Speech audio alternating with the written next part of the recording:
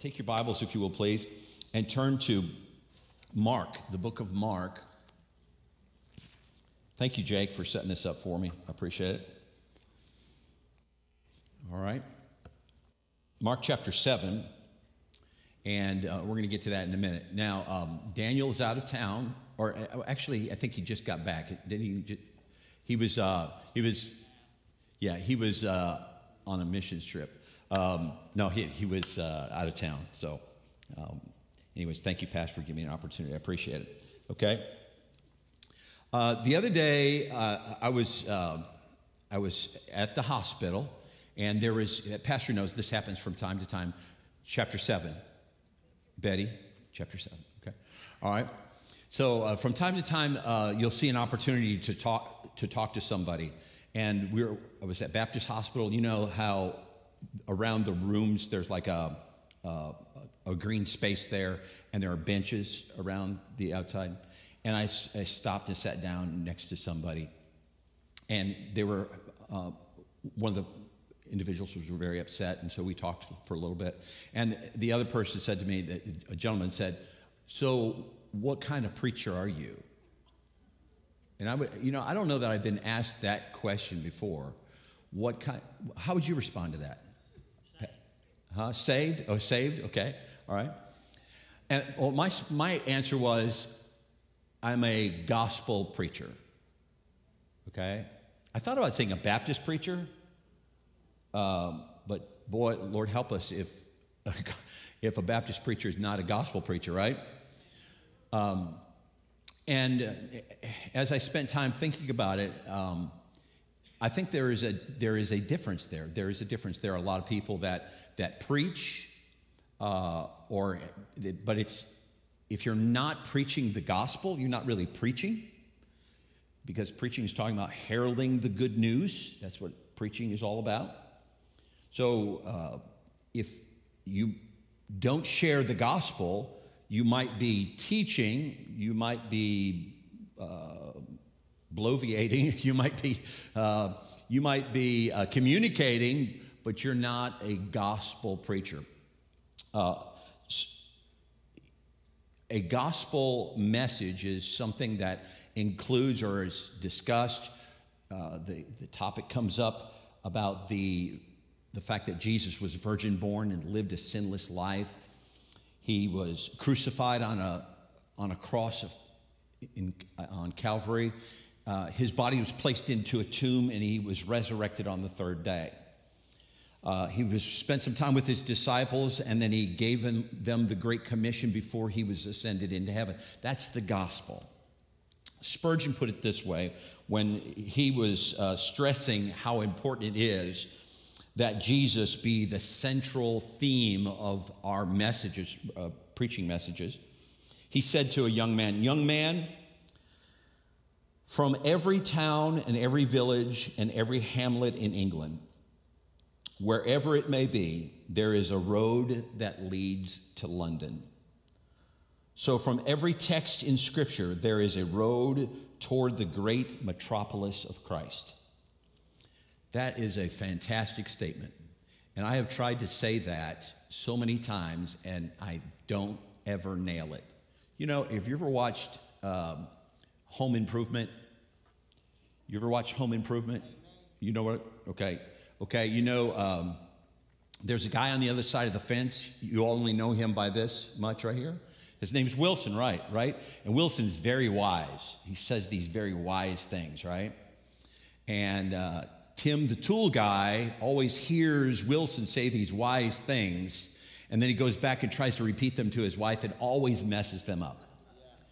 I'm Tim, the tool guy, okay? I always mess them up. But what a powerful statement this is here. And the truth is that every message that we preach, especially when we're preaching from the New Testament, every message should take us back to the cross. And so we will get there eventually, I promise you that. But I want to talk to you about a message that I think, a passage really, that I think sometimes is skipped over because of maybe a controversial, it's not really controversial, it's just a difficult portion of this passage. And I'm calling it passion and compassion. today. So, okay? Mark chapter 7, verse 24. Okay? Listen, we're on Dave time today, so we should be done by quarter after. Okay?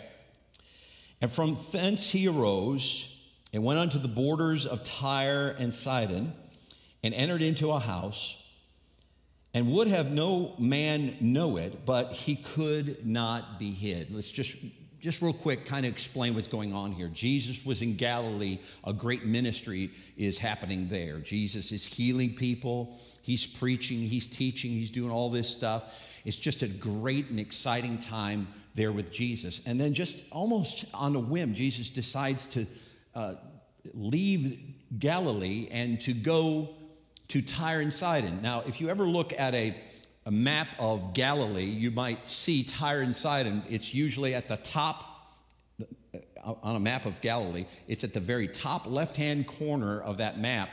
It's a port city, and it is not part of Galilee at all, but it gives you an idea how far it is. Now, depending on where Jesus was exactly at that time, in the region of Galilee, would determine how long of a trip that was. So we really don't know. They say it was somewhere between 20 and 30 miles. Jesus left what he was doing in Galilee. He's ministering to people there, having great success, obviously, right? It's the Lord Jesus, right? And so he travels 20 to 30 miles to Tyre and Sidon. And there at Tyre and Sidon, as far as we know, he has a conversation with one person. Why did he go to Tyre and Sidon? As far as we know, there was one reason: to meet this woman. Okay? So we see the connection here. Okay? And so it goes on and says, I need to cover this real quick. Okay, so it says that let me read it exactly. It says, he would have no man know it, but he could not be hid. In other words, when he went there with hoping that he could kind of sneak into town real fast, all right? Now, I don't think he was going so far to put the little plastic glasses on with the fake eyebrows or anything like that. I don't think that was happening, okay? But I think that Jesus had some place that he was going to go and stay, and was kind of hoping that he would be able to kind of slide into town, take care of business, and then slide back out of town, okay? But the Bible says that he could not do that. In other words, the fame of Jesus had spread so widely that he could not go to Tyre and Sidon, because it was found out there in Tyre and Sidon that Jesus was there. Okay? So it's important for us to understand why that happened, okay? Do you remember Jesus healed a leper? And before he left town, he said, listen, don't tell anybody. Do you remember that? And guess what he did? He told everybody, right? Now, it's a shame that Jesus saves us and tells us to tell everybody, and we tell nobody. But in this particular case, he went and he told everybody. And it was because of this leper and the testimony of this leper that all of a sudden the word began to spread. And you can only imagine, if you were a leper and you heard about your leper friend who got healed of leprosy, you would say, hey, how'd this happen to you? This man named Jesus reached down and he touched me. Or Jesus spat on the ground and got some mud, or whatever the case, if he was blind man, whatever. And all of a sudden, every leper, every blind man, everybody that had any ailment at all, every person that had a prayer request, right, would be seeking out an opportunity to find Jesus. And so his ministry during this time really blew up, if you will. A similar thing happened to Billy Graham. My wife and I went to visit Luke in North Carolina, and there is the library of Billy Graham. If you have never gone, I would encourage you to go. Have you ever been, Pastor? Oh, you would thoroughly enjoy it. Some great stuff there, okay? And there at that museum, there was a story that was told about Billy Graham, that in the 40s, he was just kind of a small-time evangelist who would go around and preach and so on. But then as popularity began to grow, and he had this desire to have a citywide campaign in L.A. So the L.A. Crusades were started. And Billy Graham was having some good crowds, and he was having a lot of people saved, but it really just wasn't quite taking off yet. Until there was this man named Stuart Hamlin. Stuart Hamlin was a radio personality. This is before TV and movies and stuff like that. He was kind of a radio personality, and he was very popular. He was also known for having kind of a wicked lifestyle. Well, he went to one of Billy Graham's crusades, and he got saved. If you will, bear with me here. He really got saved. You know what I mean? I mean, his life was totally changed. As a matter of fact, he wrote a song. He wrote a song, it used to be sung all the time. It is no secret what God can do. What he's done for others, he'll do for you. With arms wide open, he'll pardon you. Thank you, I got my doo-wops over here. It is no secret what God can do. So, how many have heard that song? You ever heard that song before? Okay. All right. Mike, did you raise your hand? I said, how many young people have heard that song? You okay. So his life was totally transformed. So just some amazing thing. And actually, it was through Hamlin's testimony that the Crusades really began to take off. I'm talking about criminals. I'm talking about people of ill repute were going to the revival meetings and getting saved. Bar keepers were going and getting saved, and then they would shut down their bar. I mean, we're talking about like revival type stuff that was going on. And so this revival meeting worked its way up the coast, and there was a crowd that began to follow him. Soon after all of that, he went up to Oregon, and while he was in Oregon, there was a man named William Randolph Hearst. Does that ring a bell to anybody? Okay. If maybe not him, but his granddaughter, I believe it was, okay? He had several newspapers, and so he sent word out. He sent out two words that were telegraphed. Two words were pump Graham. That's all he said, pump Graham. And what that meant was tell everybody about what Billy Graham is doing. And soon in every newspaper in the land, above the fold, if you will, there was a story about Billy Graham. Billy Graham was taking a long trip to Boston. By the time he got to Boston, there at the train station, 15,000 people were there to meet him. So he went from a small town little evangelist, now he's preaching citywide campaigns and a group of people, 15,000 people there to meet him. Similar situation happened with the Lord Jesus, but far more powerful, wouldn't you say? And I mean, there's this crowd of people that are following after Jesus. So let's look at verse number 25. For a certain woman whose young daughter had an unclean spirit heard of him. Now, isn't that interesting to you? Listen now, look up this way for a second. There is this woman who heard about Jesus. Now, remember where they're at. They're in a wicked city, Tyre and Sidon. She's in a wicked Gentile area. She herself is a Canaanite. The Canaanites were enemies of God's people. They were the ones that when Joshua went into the land, they had to kick out the Canaanites. Are you with me?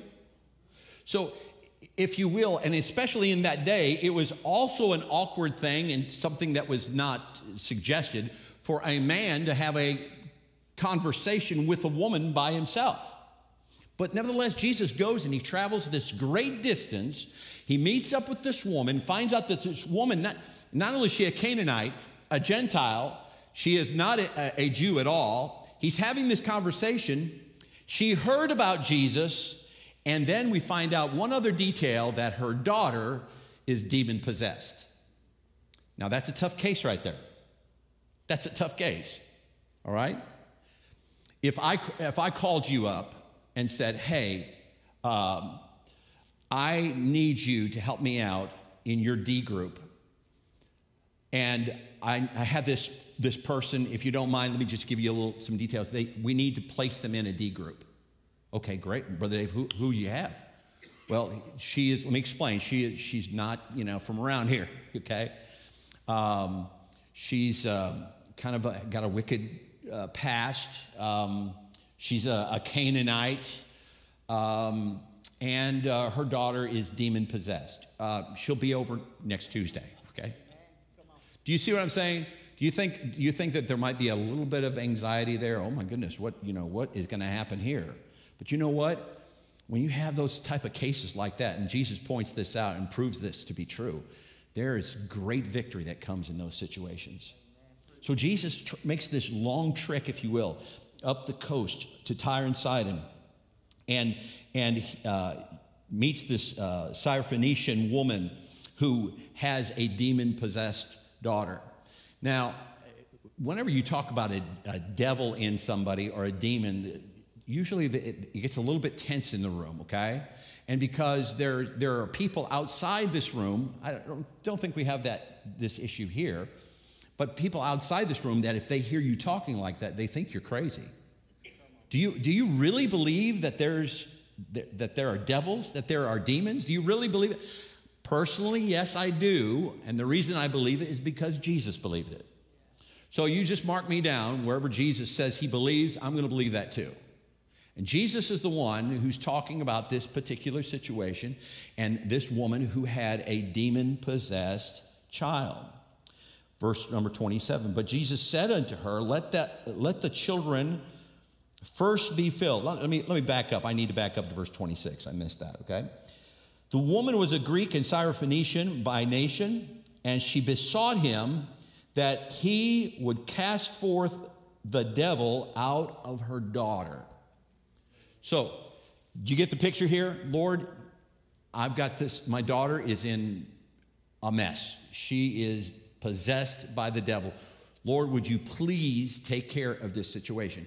I believe that you can because I heard about you and I heard what you've done. Now, just a real quick pause here, okay? Aren't you thankful for the one person that gave a testimony about Jesus, that made this Syrophoenician woman hear about Jesus so that she can go and seek Jesus out? Aren't you? I'll tell you one person who's really glad about that. The daughter of the Syrophoenician lady. Don't you think? Boy, I would imagine she would say, who was it, Mom? Mom, tell me, who was it that told you about Jesus? Well, she might have said, I don't even know that person's name, but I heard him talking in the marketplace, or I saw him in the marketplace, and they told me about Jesus. Where do they live? I don't even know where they live. Just somebody told me about Jesus. Listen, there are people out there right now that need to hear about Jesus. And it is our opportunity and our privilege to tell them about Jesus. We're fixing to come up to our friend and family day, okay? And we're asking everybody, we in a couple of weeks, we're going to be hitting it pretty hard. We ask everybody to be prayerful about who you might invite to come to church. Now, I wonder, even right now, how many of you right now can think of somebody, let me put it this way. There's somebody that you're thinking of that you would not want to go to heaven without them. Are you following me? Can you think of somebody, a friend, a coworker, and you know that they're not saved, and you're thinking in your heart, boy, when I go to heaven, I want them to be there. How many of you are thinking of someone right now? Raise your hand, okay? All right? Okay? Every person in this room that raised their hand ought to be focusing on that person to get them into church on October 1st. That's our Friends and Family Day. It is the first, isn't it, guys? I think it is, okay? Sure hope that's the day and they don't show up and nobody's here. But thank God for that person who gave a testimony. And you have no idea what where your testimony goes. We don't know how many times it bounces off a wall before it finally gets to somebody, into that heart of that person that is desiring to learn something about Jesus. So praise God for it. And you know what? There's nothing wrong with knocking on a door from time to time and handing out an invitation. There's nothing wrong with going up to a coworker and saying, hey, listen, man, I'm not here to preach at you right now, but let me just tell you something. I would love for you to read this right here. If you have any questions, would you come talk with me about it? You know, there's all kinds of ways that you could witness to people, but we live, all surrounding us are people that are desirous to hear about the testimony of Jesus Christ. And we have no idea how it will impact a whole generation by one testimony.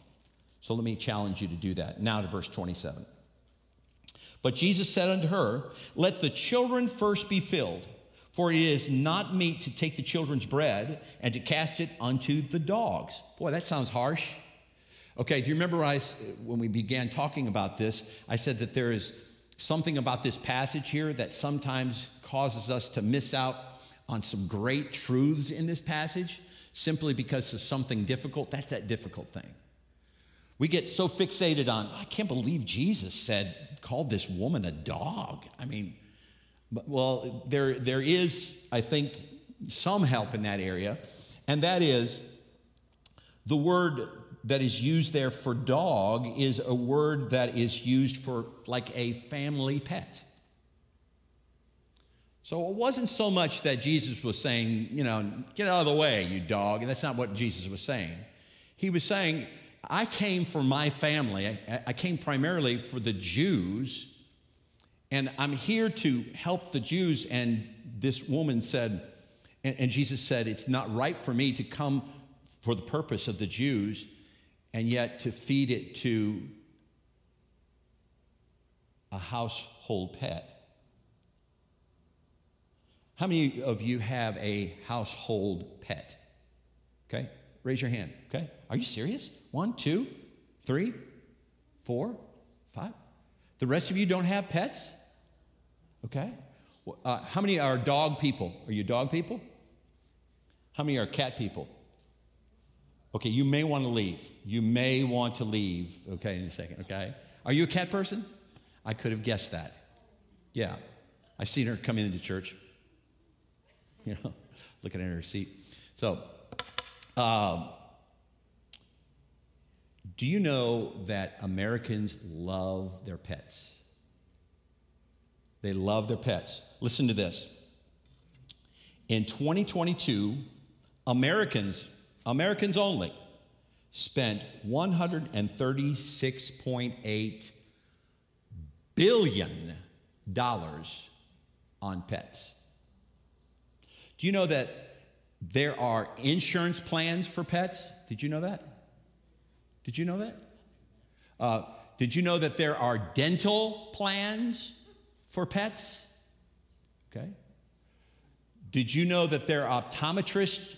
No, there's not. I just made that one up. But you know, there is so much money that's spent on pets. People spend hundreds, even thousands of dollars to bury their pets. Okay?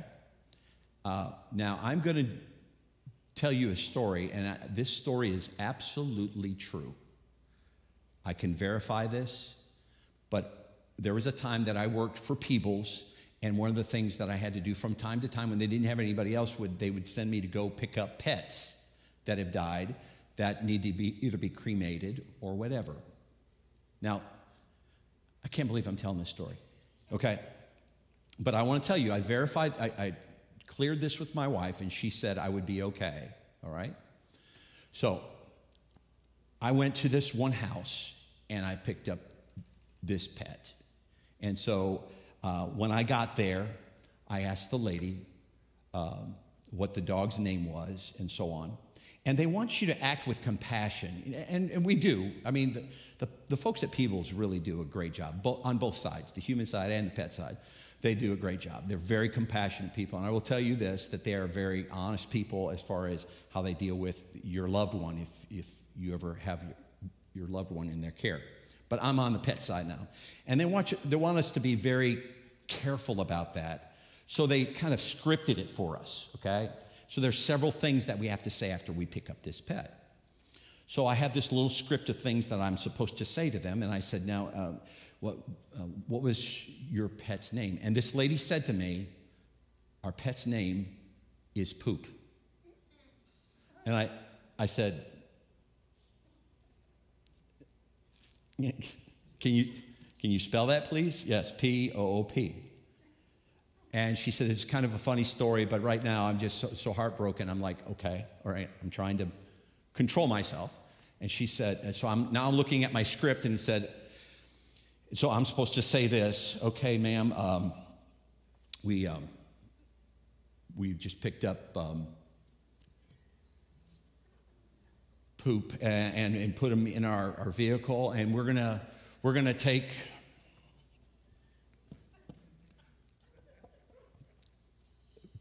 Poop back to our care center. And when we have cremated Poop, we're gonna call you, and you can come to our office Monday through Friday, 9 to 5, and pick up Poop. It was It was very difficult to do, but this lady was very kind and very sweet, and she went through it very well, okay? People spend thousands of dollars on their pets. How many of you, do you let your pet lick you in the face? Okay, don't raise your hand, okay? Don't raise your hand, okay? But we spend all kinds of money on pets, and this is the type of terminology, if you will, that Jesus is using here. He's using endearing language here. Difficult for us to understand. Of course, we're in a different age, right? But in that age, it was understandable what Jesus was saying here. And what happens is when we look at this, the terminology that's used here and how difficult it is for us to understand that sometimes we just totally miss out on what is taking place here.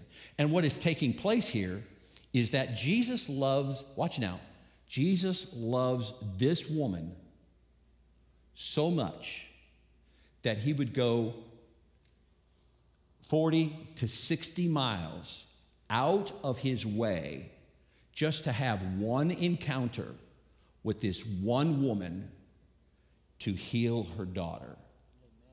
And that's something that's lost in that story. Jesus loves you with all the passion in the world. So here are the points, and I'll be done quickly, okay? Number one is this. Someone told her about Jesus. We already covered that. Somebody told her about Jesus. Can you be one to tell somebody about Jesus? Number two is this. She was passionate about her request. So it was, if she lived in our day, she would be a Facebook stalker. You follow me? How did she know where Jesus was living? I mean, Jesus was in Galilee. How did she know that Jesus was going to arrive on this day? How did she know where the house that Jesus would be staying? How did she know all this information? We don't know, but she stalked Jesus out and she found Jesus. She was passionate in her request. And then when she asked Jesus about it, notice what happened. She was also persistent. When Jesus kind of gave her a halfway no, she came up with a great answer. Do you remember what the answer was? He said, it's not right for me to hand out crumbs to a little puppy dog. And she said, but yes, Lord, but even a little puppy dog sits at the foot of a child and will sit there and wait for the crumbs. Do you see the respect? Even though it's a difficult task, do you see the comeback? You see the pushback? Do you understand she's pushing back against the Messiah? She is kind of, if you will, arguing with God about, Lord, please, this is so important.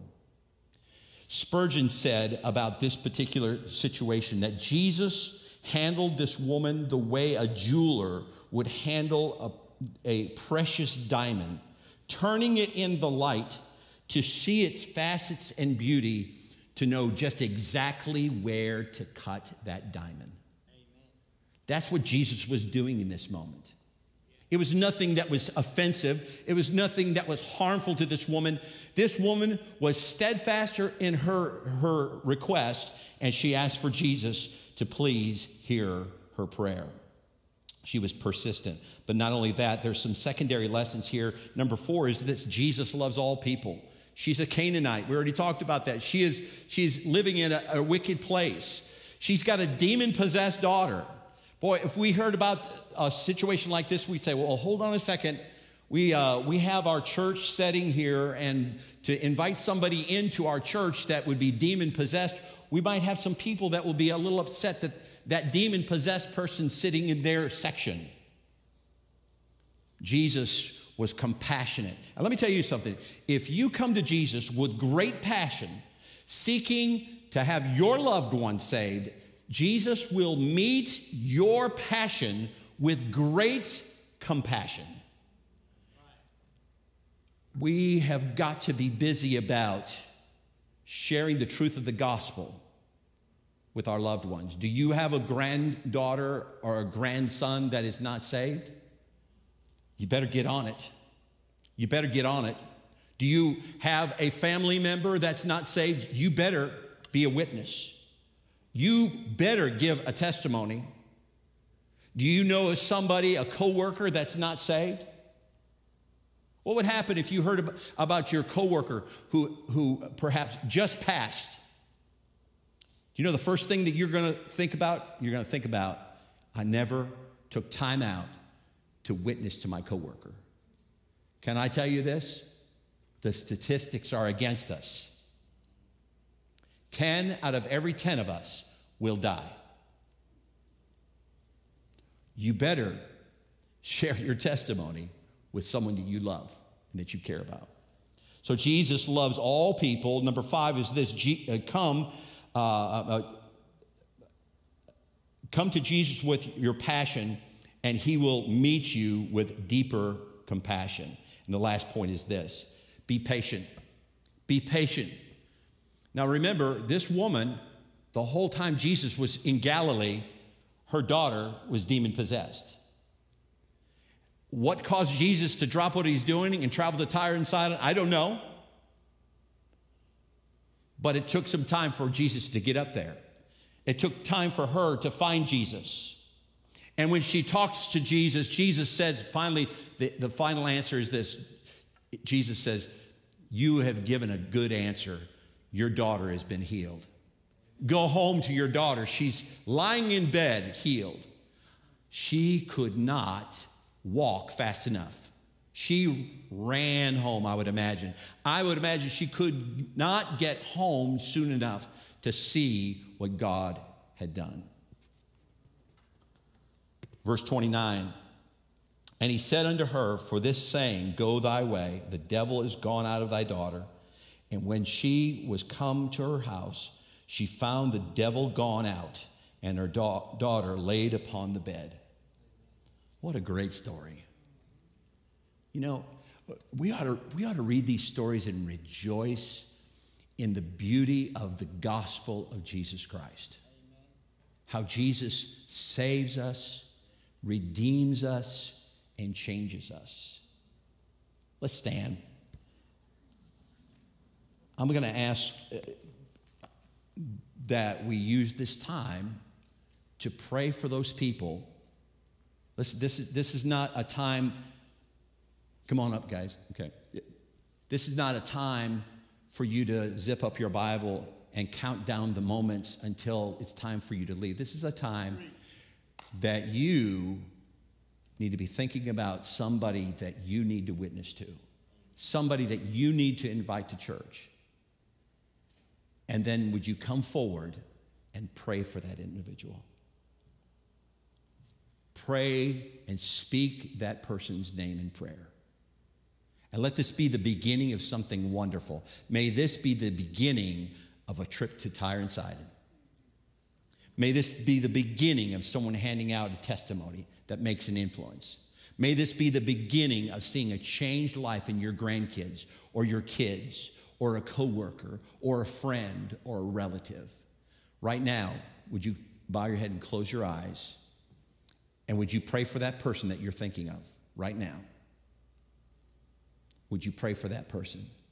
Can I give you some good news? God already knows who that person is. If Jesus could leave Galilee and travel all the way to Tyre and Sidon, knowing exactly who he's going to talk to when he gets there, I would imagine Jesus knows the name of the person you're thinking of. Would you come and agree with him? Do you know that's what repentance is? It's when we agree with God about our sin, and let's come and agree with God about the person that you need to witness to.